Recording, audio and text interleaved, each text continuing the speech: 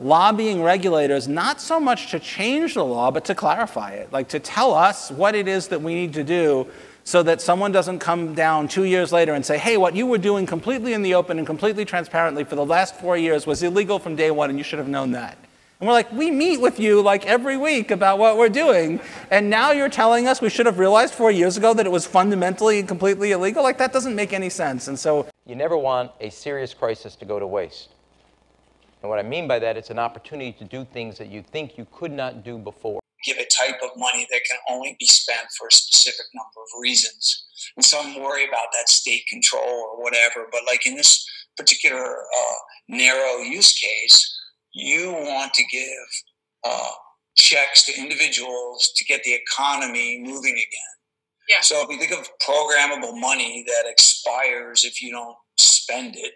So we will destroy, unfortunately, a lot of employment.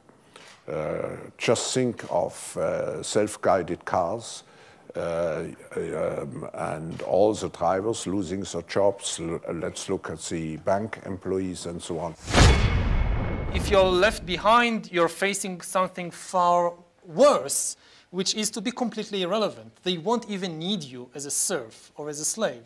We're going to a different economy, and we're going to be learning more about that as we go. But clearly, we're learning that things can be done from remote locations. We're learning that technology can replace people even more than we thought. We're not going back to the same economy. We're recovering, but to a different economy, and it'll be one that is more leveraged to technology. And I worry that that is going to make it even more difficult than it was for many workers. In Silicon Valley, and my friends who work in technology know that what we did to the manufacturing workers, we are now going to do to the retail workers, the call center workers, the fast food workers, the truck drivers, and then even bookkeepers, accountants, insurance agents, lawyers, and on through the economy. So what happened to the manufacturing workers is a very clear sign. And so we'll import Chinese-based CBDC technology. So it's going to be CBDC in a box provided to you by the People's Bank of China.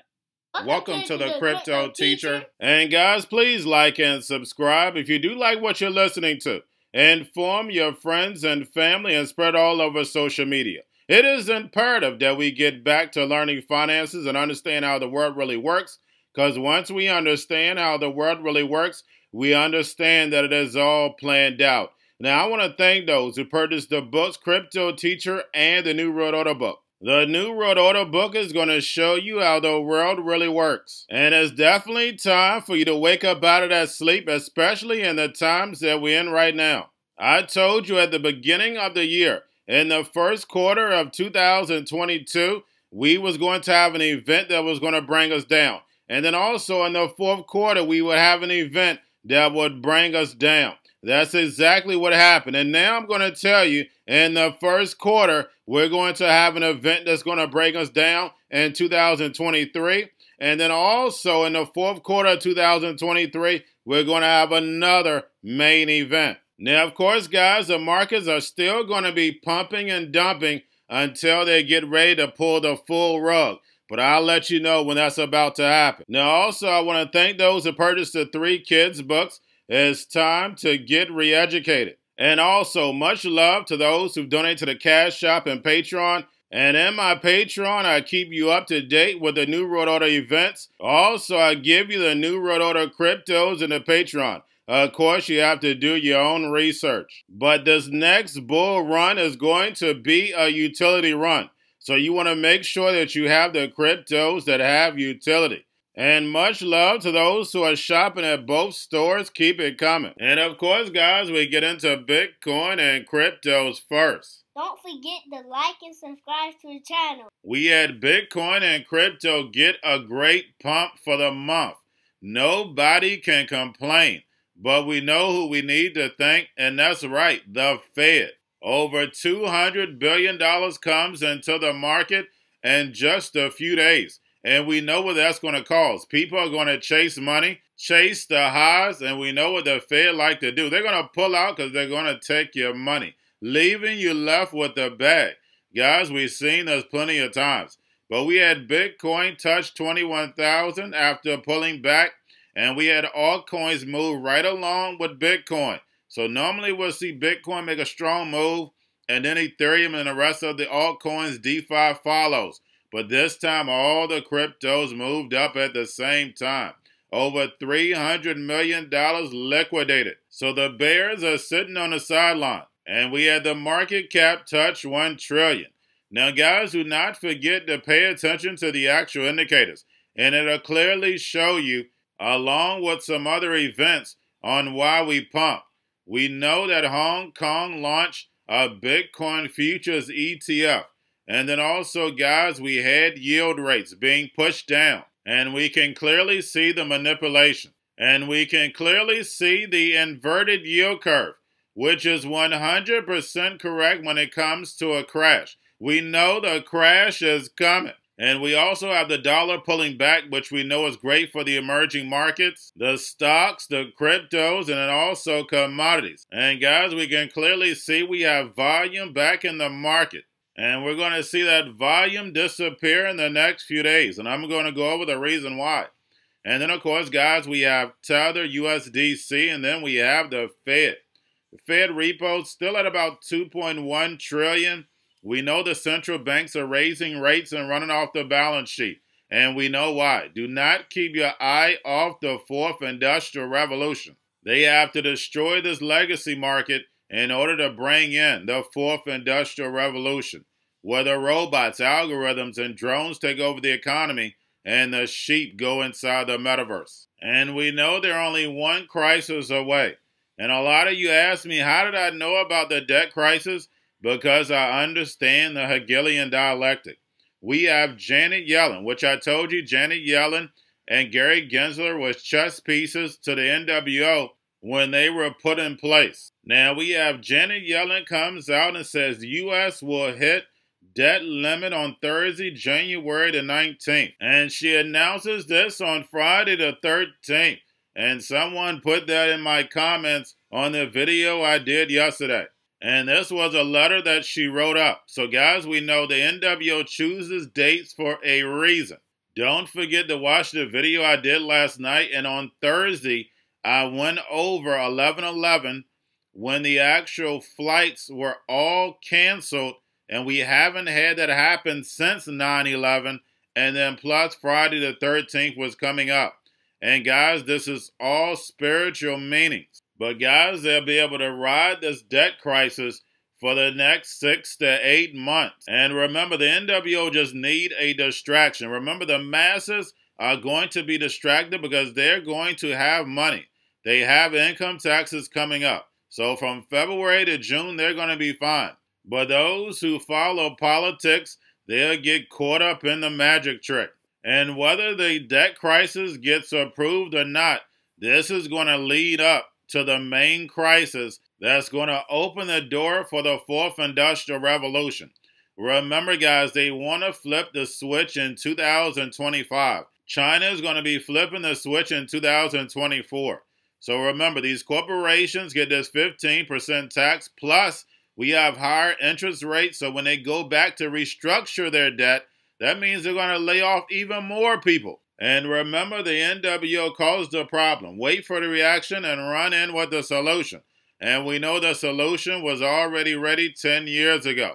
The robots, algorithms, and drones paying each other with crypto, and the sheep going inside the metaverse, getting that free universal basic income, being told what, where, and when and how to buy, and they have 3 to 6 months to spend it, or poof, it's gone. Now, guys, don't forget about Grayscale, sitting about $17.28 billion, and we had Grayscale files brief an ETF suit against the SEC. Oral arguments may come within months. And guys, we know regulation is knocking at the door.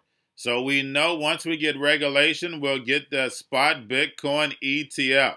And we know once we get that spot Bitcoin ETF, that's going to stabilize the price and cut out the volatility. Right now, majority of the ETFs are futures ETFs where they're just betting on the price. So they're making money whether it goes up or down. And we know in the casino, the house always wins. And who is the house? That's right, the Fed. And last night in my video, like I stated, make sure you go watch it. We had a former member of the SEC admitted Gemini and Genesis was under investigation for a year. So this clearly shows you that they were waiting for the FTX collapse. And now that we have the Ripple XRP SEC case coming to an end, we know the SEC is undefeated. So either Ripple is not going to be allowed in the United States or they're just going to pay a fine. But we clearly know that XRP was being sold for over 6 years before the SEC even did anything. And we heard that from David Schwartz, that Ripple was working with the SEC, and now all of a sudden they're doing something incorrectly. And we know that Ripple was fined a long time ago when it was Ripple Labs. So the SEC had plenty of time to charge them, fine them, whatever they wanted to do to protect the U.S. customers. They chose not to, and we know why. Gary Gensler is simply there to kick the regulation can down the road, and Jay Clayton helped him do it. Remember, guys, your life is an illusion, and TV is your reality. And remember, the crypto teacher told you. Now we have Polygon take $0 roll-ups to the final test net to gauge the performance of its ZK EVM ahead of eventual mainnet integration. And lastly, guys, we have Scaramucci change his tune on FTX, says it's clear now that there was fraud. And guys, remember, Caroline Ellison and Gary Wang supposedly has already pled guilty. But guys, he's changing his tune because the bank man is sitting in his mansion on his Xbox and PlayStation working on derivatives. When the FTX situation first blew up, the media made the bank man seems like he's the golden boy. All these billion-dollar companies that were invested, they said, oh, we're not worried about the money. It was just a small amount we're just going to write off. You're talking about millions and hundreds of millions of dollars that they took as a write-off, not even trying to press charges. And that should let you know this was part of a bigger plan.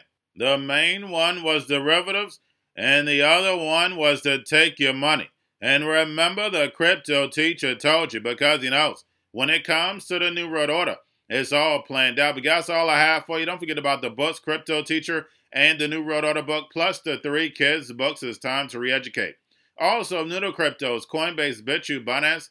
Do not forget book links and crypto links are in the description. The Stock Channel, guys. Make sure you go like, subscribe, spread everywhere. You have your Kobo, your chip stocks, your banking, your gaming. While everybody's sitting at home, get home stocks, the Seaver, the biotech stocks. And while everybody's at home wishing they were still getting that free money, what are they doing?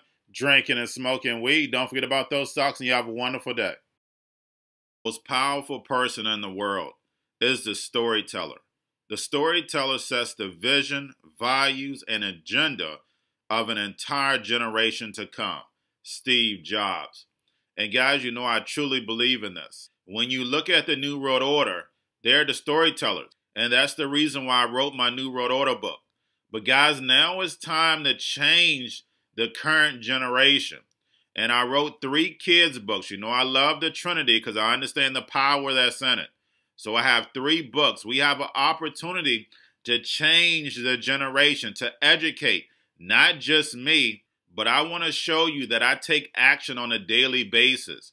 And I want you to take action on a daily basis.